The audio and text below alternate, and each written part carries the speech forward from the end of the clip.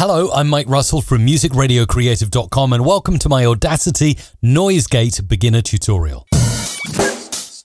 Check out my Audacity Ultimate course for beginners. If you are a podcaster, YouTuber, voiceover artist, or audio editor, you need this course. Head over to mrc.fm/audacity. That is mrc.fm/audacity. Check the mic and make sure it sound right, boy. It sound right, boy.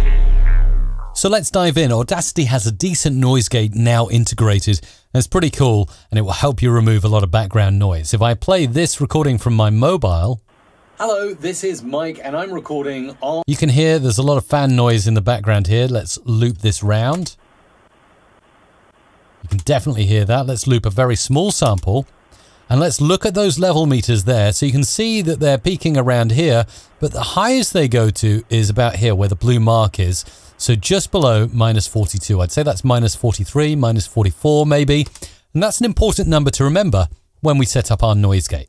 So I double click to select all the audio, then go to Effect and Noise Gate down here. So this is where I need to put the magic number. Gate threshold will be well, let's be safe and say -42. Anything that falls below -42 on this level meter will be silenced, and that's just what we want. Let's see what this setting does so far. Hello, this is Mike, and I'm recording on my mobile inside my studio. Pretty good so far. So far, so good.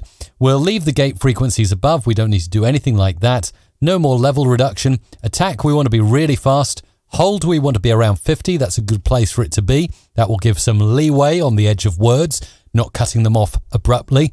And decay, we can leave at 100. Click apply, and boom, it's done. Now let's play back the start of that clip on loop. And there's no audio. The noise gate has absolutely silenced it all out. Now, obviously, when I still play the audio back... Hello, this is Mike. You can still hear a bit of background noise.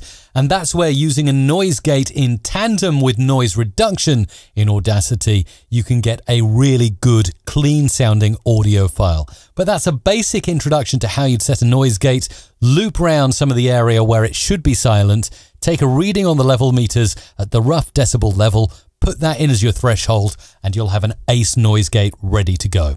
Let me know your questions in the comments down below, and remember, subscribe to my channel for more tutorials just like this one. If you're creating an online radio show, podcast, radio imaging, or simply want to make your voice sound different, you must get hold of my Audacity presets. Head over to mrc.fm/presets. Go and get them now at mrc.fm/presets. Thumbs up, subscribe for more. musicradiocreative.com